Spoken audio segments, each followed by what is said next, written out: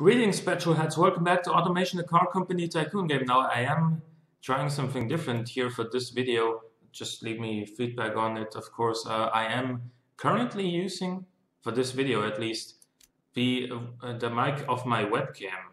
And that is simply because at this point I think the background noise you're hearing, it comes from either my processor or the cooling fan of my computer. And I can't really turn that off, can I? And since the external mic is, quite a bit closer in height to the computer than the webcam is, because it's obviously on top of my monitor. That should maybe help a little bit. In any case, now as far as the campaign that I had going on goes, we failed in 1957, basically. We went bankrupt because our cars were just too bad and we just didn't build adequate cars. So, in 1984, the company will get revived. And it will get revived with, it will get revived as I chose my own name for this, which is kind of similar to some of the suggestions. So it's kind of a mix of all the things you could say. It is going to be a wait, what's it? European Sports Engineering is going to be the brand, and the car will be called no, I don't want to call it the Genesis, because that makes everybody think of Hyundai. But this is basically this is what will really get this brand going, and it will be a sort of rally car with a road going version as well. Because the investors, they said, hey, you guys made some pretty you had some pretty good ideas in the past, although the execution wasn't always that good, but certainly you know how to build a fast car, and therefore I think that is what we should go for here as well. Now we get a couple of options. We get this body that we could use, or we got the two that I already looked at, or we have this one. Oh, well, I don't really like that one though. It's too big for my own taste. We could build like, or have mid-engine cars been banned at this point from rallying? I think they have, or at least from the from the good parts of rallying, from the interesting classes. Wait, isn't this exactly the same as this? Yeah, okay, well, whatever. Let's go with this one. This looks sort of Nissan-ish, Datsun, whatever they were called at this point in time. I have absolutely no idea. I know nothing about Japanese cars, especially of that era. So of course what we're gonna do is we are gonna give this thing pop-up headlights.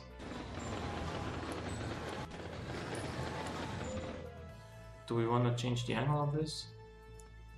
Oh, we can't.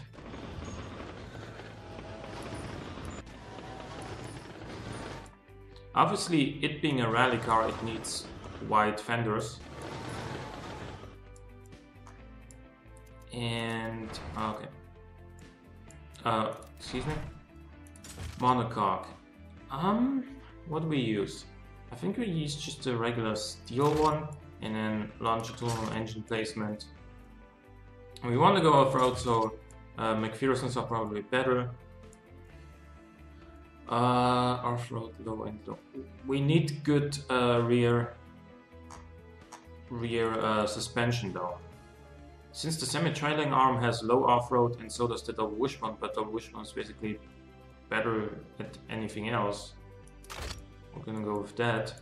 And then fiberglass panels, I would suggest, because they're light and, well, that makes it so we have a heavy monocoque underneath and then the light panels on top basically, and that makes it so we have a very low center of gravity. So what we will do is give this thing pop-up headlights, which are right here.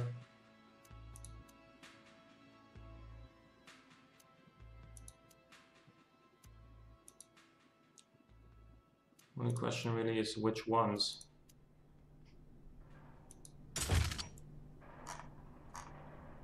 These ones, I guess.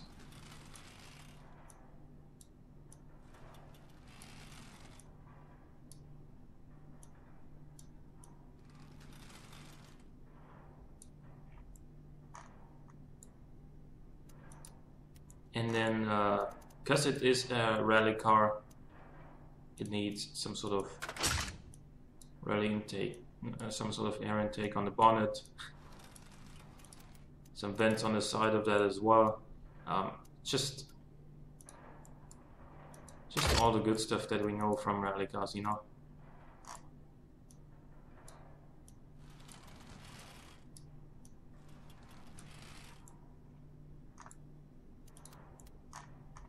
And as far as grills go, I'm not totally sure yet if we, like, if I wanna give this thing, or if I wanna give my brand a,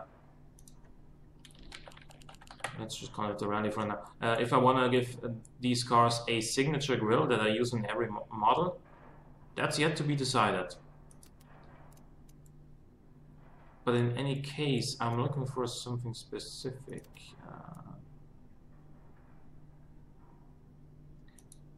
It wasn't really this one, was it? This might be cool though.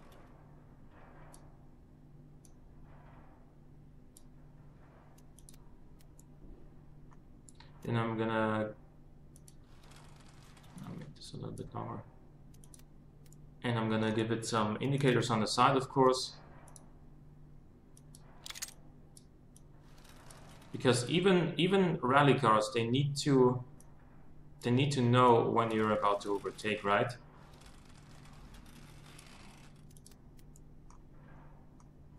And like this is probably gonna, this is basically gonna be the rally version of it. Like this is gonna not be road legal, this is gonna be the racing version of it.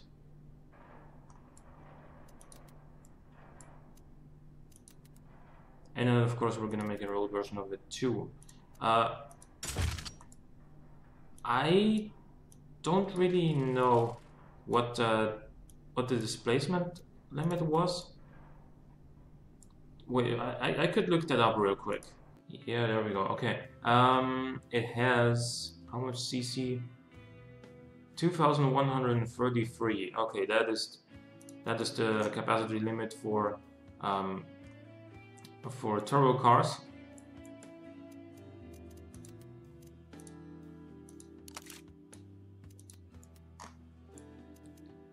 Door handles, because somebody needs to drive this, even if they don't want to. And let's give this thing like a massive fat rear end. Stretch one of these all across. Show him who's boss, basically.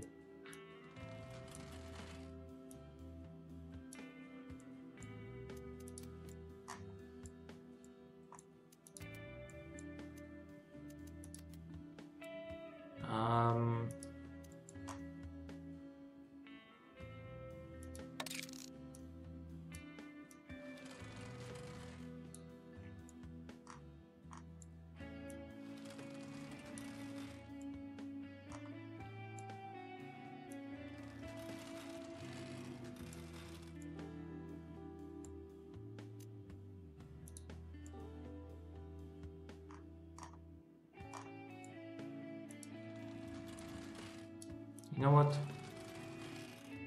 Let's do it like this way.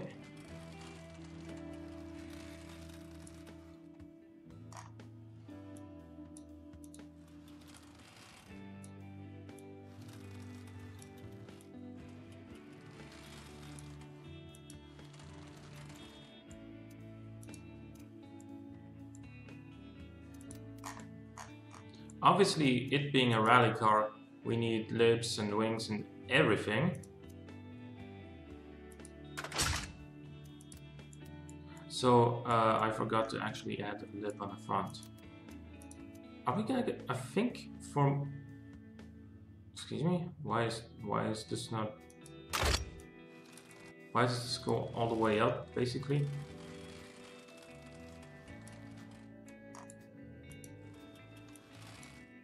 Maybe I need to make it thinner so I can place it further down. Nope. That's all we get. Alright.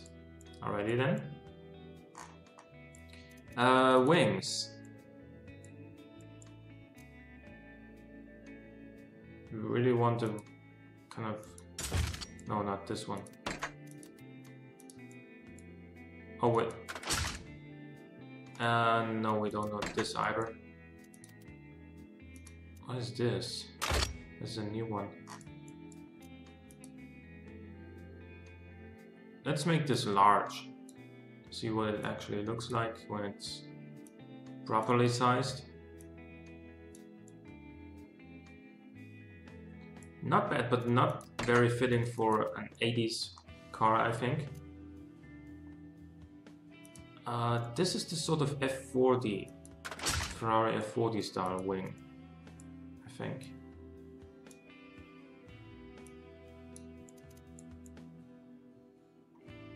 Yeah, I think we could go with this one.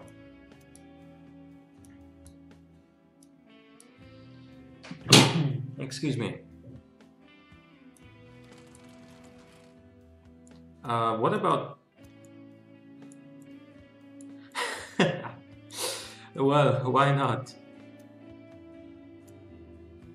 No, I mean, this is just ridiculous at this point.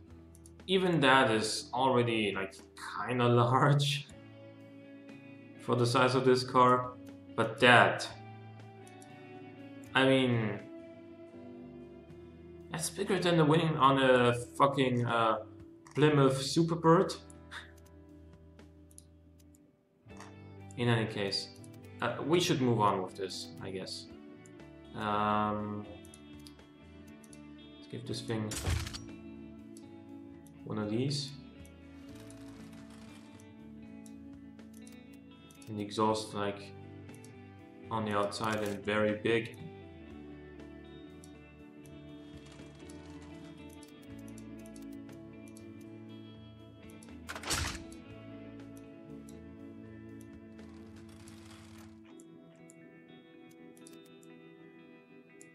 Yeah, alright. Also, we could give this thing some headlights here.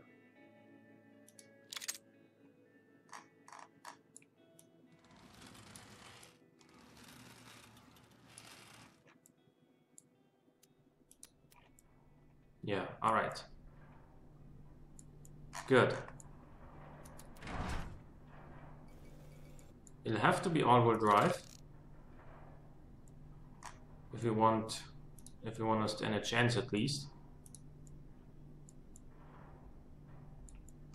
And engine. Inline 4. Because I don't think, well, were inline 6s allowed? I don't know. In any case, we are gonna go with the inline 4 anyway. I think, yeah, well, there's only the option of getting 4 valves per cylinder anyway, so there is that. Now remember, 2133 cc. And also remember that reliability on this engine is not a concern.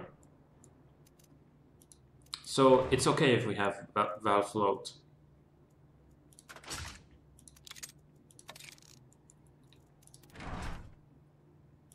Of course, we want to have high cam profile. Compression is going to be somewhere really low because we are going to fit a huge turbo with air-to-air intercooler because there's no large watt-to-air for this sort of displacement apparently. Also, we're going to have massive turbo lag probably, so let's just deal with that. Because the RPM limit is 8,500 RPM.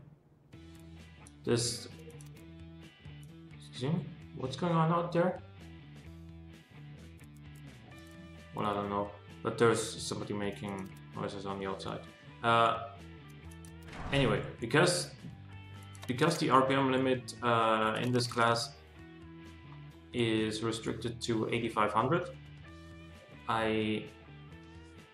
my god, I can't go with super unleaded or anything like that. Should we go with super no, leaded fuel was already banned, so we have to go with regular unleaded fuel, which kind of sucks. But what I was getting at is because the RPM limit is restricted to 8,500 RPM, it's gonna kind of suck to give this thing a lot of power because the turbo is gonna spool up so late, and like it's just gonna have massive amounts of turbo lag. No mufflers. 300 horsepower actually already. Yeah, the valve float is just terrible. Again, costs are not really what we should be worried about. What we should be worried about rather is power. 345 horsepower is certainly some power. Okay, this is not going anywhere.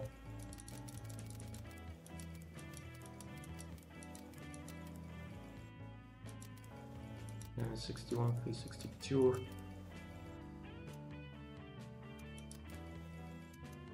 Does this give us anything? No.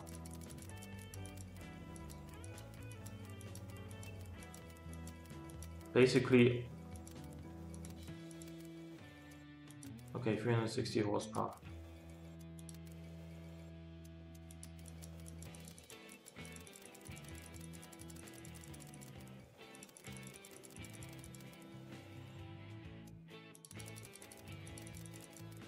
Uh, 1.4 bars. Okay, now I increase this by 1 point. 371. 372. 371.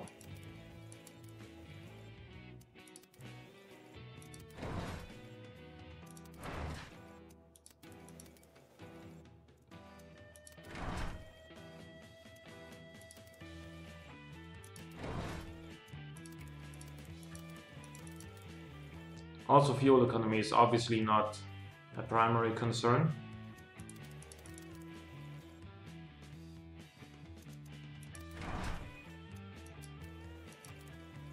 $380 horsepower. Because I think there wasn't a power limit, was there?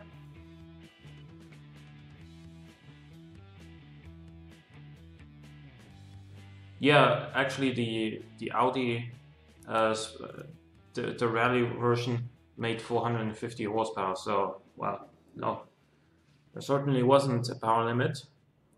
We are actually quite underpowered here, comparatively speaking.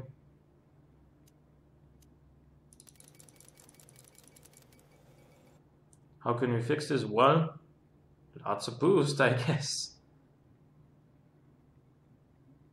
How far can we go in the boost? I mean, let's just face it. Economy is absolutely meaningless.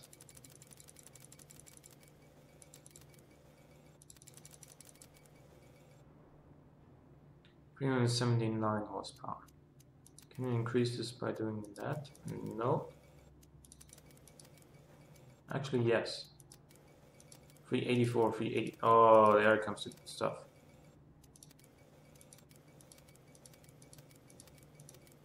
401 horsepower.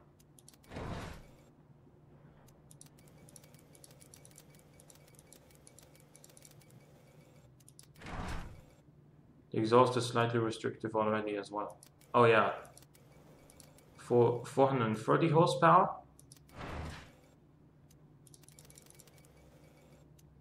That doesn't do anything anymore.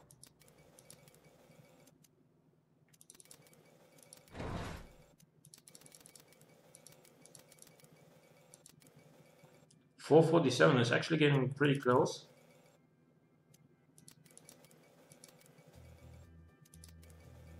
To the 450 that the Audi had.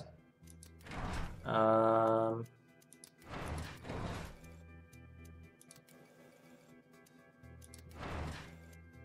more. 449. Increase this by 1 point. 454. Okay. Yeah, good. We're basically on par with the Audi now.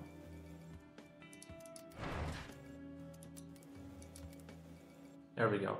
The turbo will kick in before 5,000 RPM. It's just still kind of late.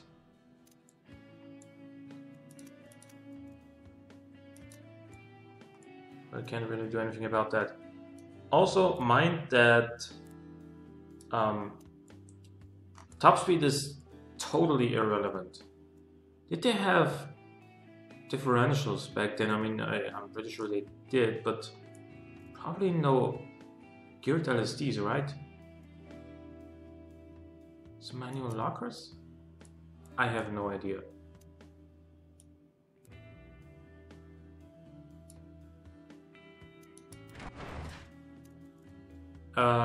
Let's take the off-road tires, because you know rallying is to a large extent off-road. I think they had like two 15mm tires.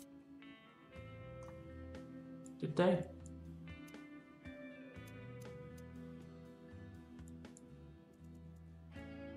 Steel rims.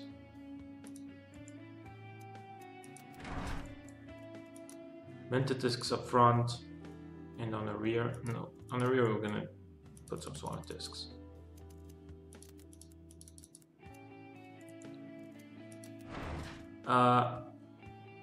Yes, no on the tray.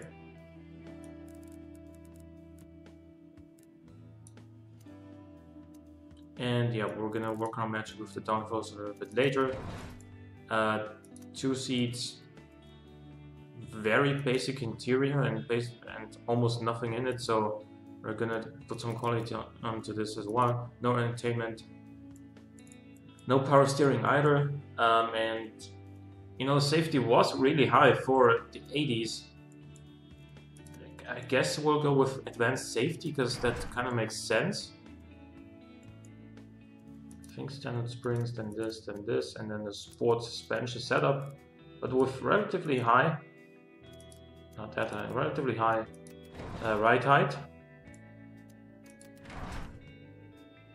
Drivability is awful. Then again, like, this would only go into skilled hands anyway.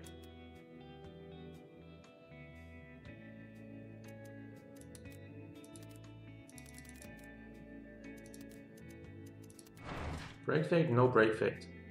Curb weight is 1200 kilograms. Oh yeah, they had to weigh 1200 kilograms, didn't they? So there is that. I guess we'll go with a different body material then.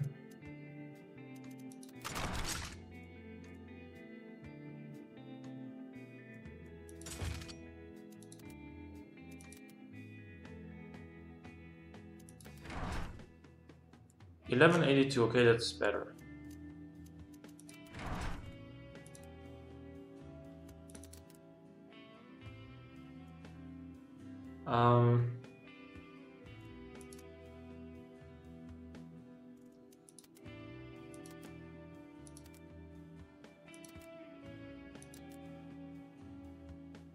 Okay. A basic 8-track, but of pretty bad quality, so we're at 1200.2 kilograms. Let's see what this does. 5 seconds 0 to 100. It's actually not that good. Yeah, but now... Okay. I think we need to change something. And that something is that... need to give this thing a second front lip.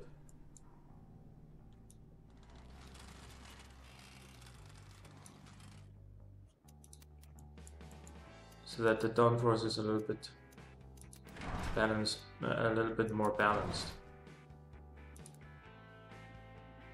Excuse me? Why does this rear still make so much more downforce than the front?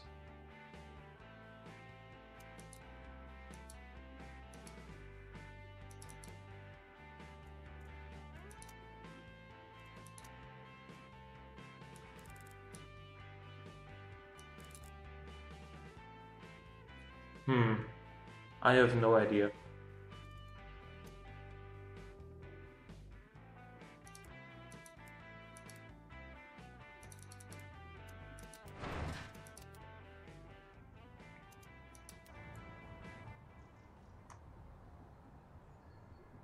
Do we have 2 lips on the front now?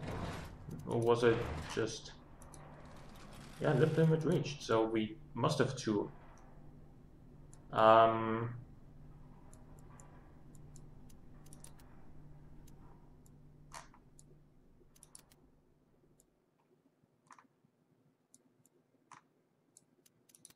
Well, I'm not expecting this to be particularly fast around here, because this is obviously tarmac.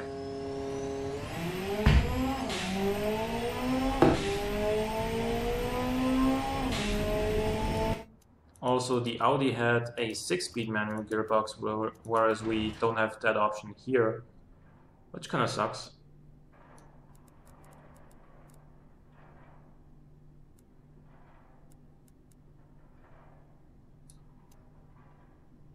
Oh yeah, and we need to adjust the power distribution.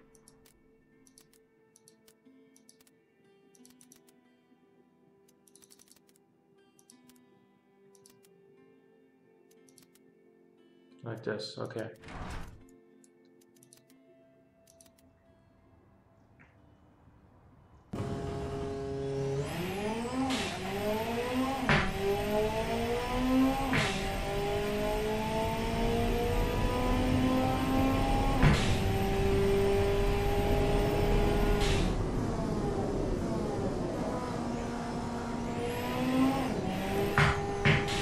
$127.35. That's just really not what you would like to see from a car like this around the effort track.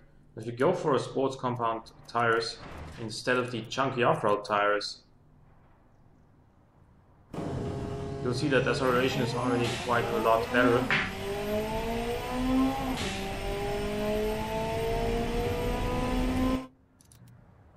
And yeah, 123.0, so 4.3 seconds faster than with the off-road tires, which is expected. So is the fuel economy. But is this really... I think I'm doing something wrong. I don't think this is really how you'd set up a rally car. But we might make it work nonetheless. So hope you guys enjoyed this episode of Automation. Also leave me feedback on the audio quality now. Hope you enjoyed the episode. Leave a like or a comment if you did. Thanks for watching, and I will see you next time.